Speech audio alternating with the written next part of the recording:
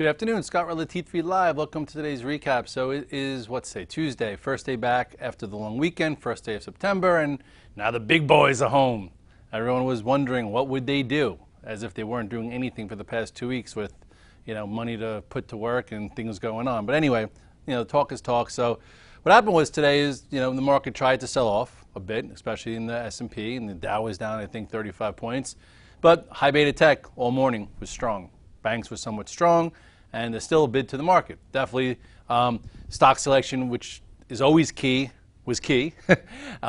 So you had to be in the right place, right time, and in some things coming into today. But there were some things that actually you could have bought intraday and made some money with if you weren't currently involved and you had risk down over the weekend.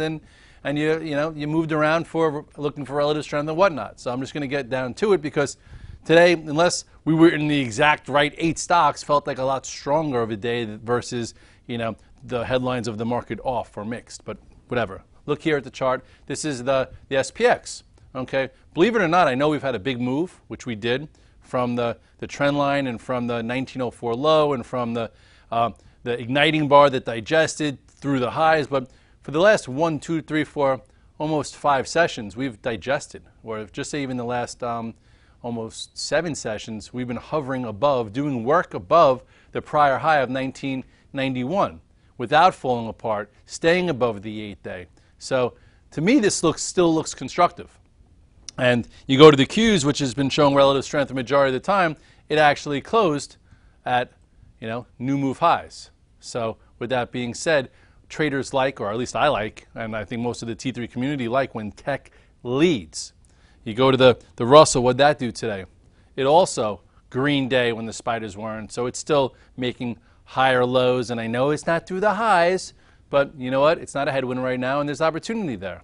And then you had the banks today, which were pretty strong, also closing a little bit up, above the highs. So, is what it is. You got to watch the action, and although you don't need to be all in, you don't need to be all out, and there's lots of things to do.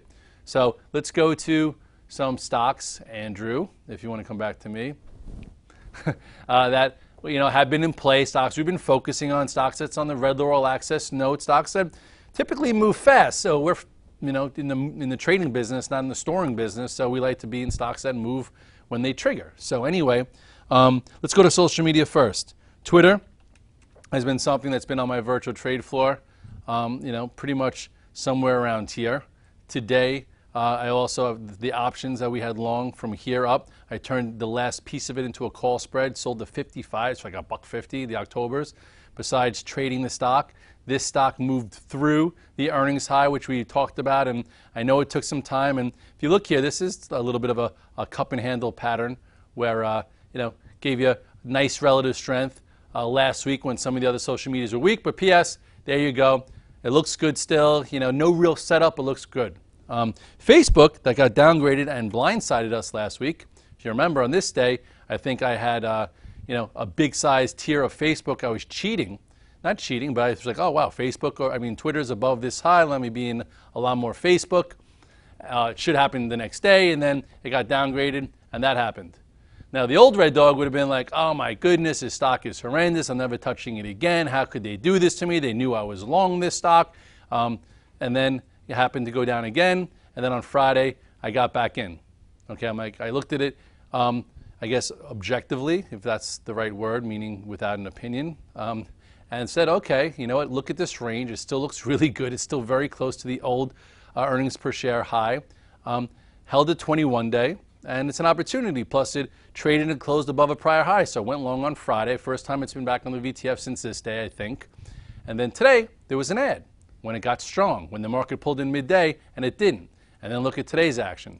Closed strong, right near this area, and sometimes, just so you guys know, people say, okay, Red Dog, we know, when CNBC, Patty Don puts in the blog post, he says, Scott Redler, Chief Strategic Officer who watches the short-term technicals.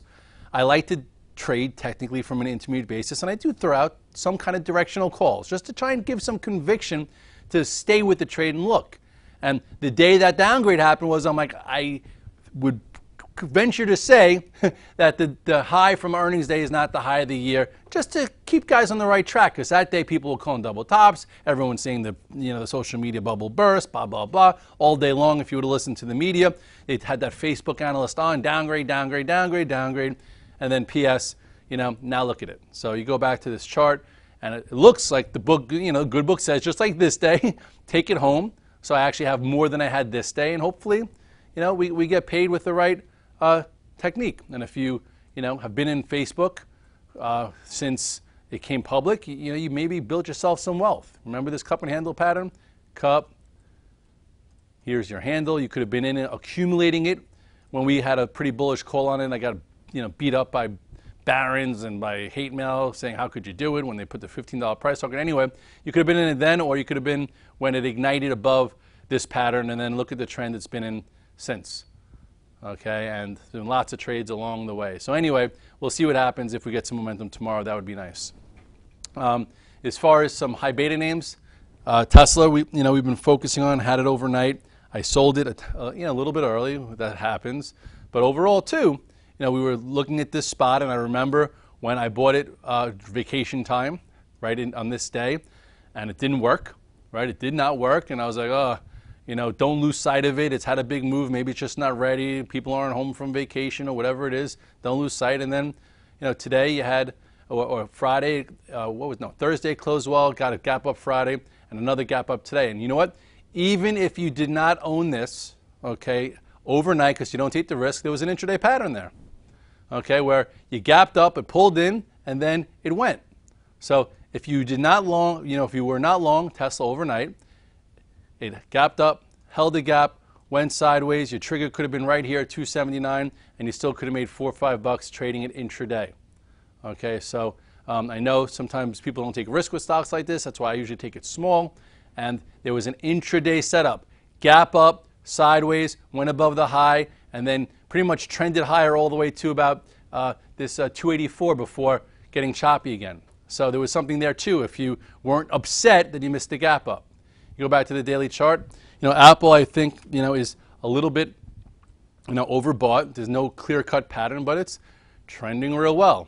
I have a call spread on that I just have to sit in now, and I still have a small equity left. Had more coming into today, and I didn't love the way it acted today, so I reduced. But I still think it's acting well above the 8-day, and look at that, 103. We were talking 100 back then, and now people are talking 120 here. So hopefully you picked some time frame and played it, because it's been a really nice one. Switching gears to Google, it looks okay, lagging, but it still is very close to historic highs. And take this out of the way.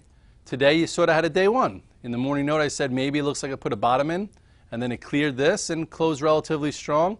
So I don't think it's a momentum trade yet, but if you were long a little bit yesterday, maybe you added some today, and now we'll see if it could break this zone. It really doesn't turn on for like a momentum trade until it gets, or if it gets above 597, and then you have the highs here. So if you have the risk tolerance, maybe you took a little bit today, and you'll see how it goes. Baidu ignited today early on. Hopefully you had it on your radar. Wow. You could have missed the first move and got in the second and third, and look how it closed. Ever since earnings, it's been lethargic. It's been, grinding to the downside, and then bam, on volume. So you take a look here, and you put some volume in, some basic studies, and that's what you were looking for. There was no volume in these days to keep it, and this day the volume came in and it went. Now we'll see what happens if it can get above 229. And I think most people that watch this recap are members of my All Access, which just means that you get my note every morning that comes out at 8:45, where I usually have 25 to 30 stocks I give if-thens on that are on my game plan that could trigger, and this is something I didn't have overnight. So if you had the luxury of reading the note, watching the virtual trade floor, you would have seen something that was a good day trade, because I don't have it anymore, and bought it, sold it, made some cash flow, was prepared, and I think people were prepared because you read the note, it said if it gets above, what was it, what is that, 218-ish, it could get some kind of good move, and look at the move that had happened. So if you bought it and you stayed with it, you did better than I did. I bought it, I think, somewhere around here, okay, after the first move, and it started to flag, which was right around here. Missed the first igniting move, and then I think I sold it into that, and that was, I'm like, okay, or into this. I'm like, that was good, day trade. Probably should have had it on in the swing, but I think I had too many things going on. But anyway, whatever. Things to do. If you're not looking for a top and you're not looking for a headline, you could look for stocks with good setups because they do happen. Listen, if the market wants to correct, I'm fine with it. I'll get back to neutral. We'll go below the 821 day. We'll hold below it. I'll try and get maybe a little short, and then I'll see what's next. We did that back in the end of July, and in August we bottomed, and then there was enough patterns and enough data to show us that the bears had no control. So at this point, we're day one back in September, and they tried to sell the market, and they really couldn't do it so well. We'll see what happens tomorrow if they're going to blindside us, like they blindsided people who were in this TLT trade. Not much you could do about it. If you're in the TLTs and you've been riding it and you've been making a lot of money, congratulations. Nothing you could do about a big gap down like this. It's just part of the game. Unfortunately, I hope if you were in it, you figured out what you want to do. Big gap down, closing the lows. You have an island top right now into the 21-day. I guess it's seen the 50-day and held it. So see how it acts here. So hopefully you know your time frame there.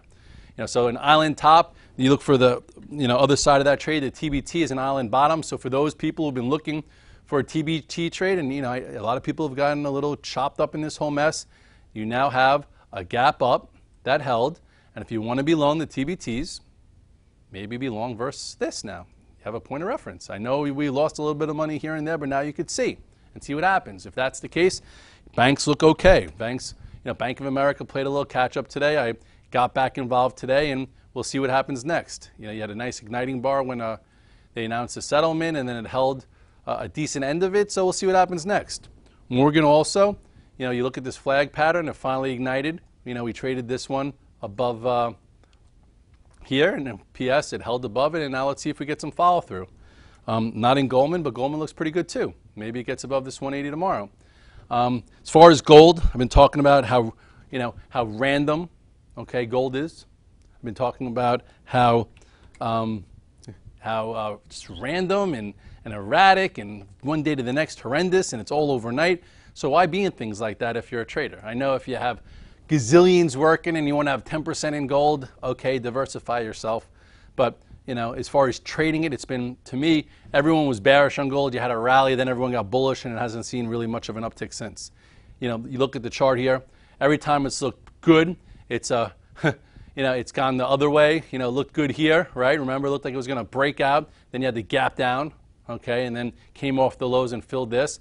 Then when it kind of looked like it was going to bear flag here and go lower, something. All I know is it's been a mess, and now it's below all the moving averages and whatever. You could do what you want in gold. I'm avoiding, and most of I think the people in our community are avoiding because it's just not easy to deal with. As far as some bios, I do have options in this that are looking like they could go worthless, I guess. But it's a speculative play. That's why I have options in it. I know my risk. I think Sperling got a little hit in it today. It broke a level where some people probably had stops. So if you're sitting in it, maybe you got stopped out, and it just might need time. Let's see, what did Gil do today? Oh, look at that. Awesome bio, leader, trending higher. Didn't even see that today. Looks good. This little guy, ARWR, looking like maybe, I think data comes out in 2 weeks, so there's room. It could run into it. A lot of people are expecting some big things. I've been sitting in options that are basically flat. Today I bought a little stock just to be in it because I think tomorrow if it trades through this 1563, maybe this time gets a better day trade, so we'll see. What else? Some of these like camera stocks did well. Oh, you know what was good today? Loco. Loco is where you had a really nice new issue, came in, got tight, and ignited today. Let's hope we get a little follow through tomorrow. G-Pro has been a friggin' animal. Okay, I don't know why people like making fun of G-Pro. This is a stock that could be something that can make you a lot of money if you learn how to trade it. And nice little breakout pattern here with follow through. Nothing funny about that. MBLY, I'll put it on my radar because this too had a really nice move starting down here. And now if it were to hold above this price for much longer, at some point it gets going on volume, maybe I'll jump in. But new stocks that come public within a few months tend to move well. Some of them, become the chosen ones. Kind of like this G-Pro became, one of the chosen ones. And all in all, that's the day. It felt a lot stronger. Like when I was trading, it was like 11 o'clock. The Dow was down 40. I'm like, well, how are we down 40? But I guess the casinos, which have been weak, if you're looking to short something, that had downside follow through. Look at LVS. I know I was thinking at this particular point, maybe, it could get better, okay, and then it didn't. So you had a spot to get out of the way of that trade. And then once it broke this, people were talking about a real head and shoulders pattern. And you know what? You had one that actually triggered. Here was left shoulder, right shoulder, head, long right shoulder, and then boom, boom. So below the 200-day, couldn't get back above it. Not saying stay shorted now, but at least this couldn't rally in August while the market went to new highs. So at least it followed the rules and gave some short guys or guys who wanted to be short. You could trade short trading as a trader. People can't make money that way. I tend not to do well there, but at least find stocks that are trading relatively weak, below moving averages, and you go after them. LVS, Wynn did the same thing. Wynn looked like it was going to break out here. I actually tried trading along and then came right back in and failed. Haven't touched it since. Came back down. Did not rally in August like the market, so what does it do? It breaks below. And now you just have to be careful or avoid. I think this Chevron tried to trade above. I remember talking about this as a catch-up trade, okay, and it did nudge above, but did it pierce this wide range bar? Did it get through the moving averages with force? No. So now it's back to an avoid. Let's see, what did XOM do today? Wow, XOM's been weak. You look at it just on a chart, right? It broke here. You have a wide range bar. Couldn't take back more than half of it, so this is still in control, and now it's hovering on the 200-day, so you got to be careful here if you're trying to be long XOM. Looks like this would be a bear flag. Here's your pole, here's your flag, could continue to the downside, so be careful long. If you're looking for a short, if it shows relative weakness in the next few days and breaks below 97.90, there you go. Try and be short that. Some things to be short, some things to be long. So in closing, I still have my spider hedge on. I'm net long though. A lot of stocks that I'm all in for a reason. I'm not just throwing darts at the wall, and I'm using a tier system to try and take advantage of the chart pattern. So when they're tight and they expand, I could add. When they go up 2-3 days, I could sell some and stay with some. And these are all things we try and do as professional traders. Sometimes it's more conducive, sometimes it's frustrating. You got to just use your feet and move them quick when the market's conducive for that.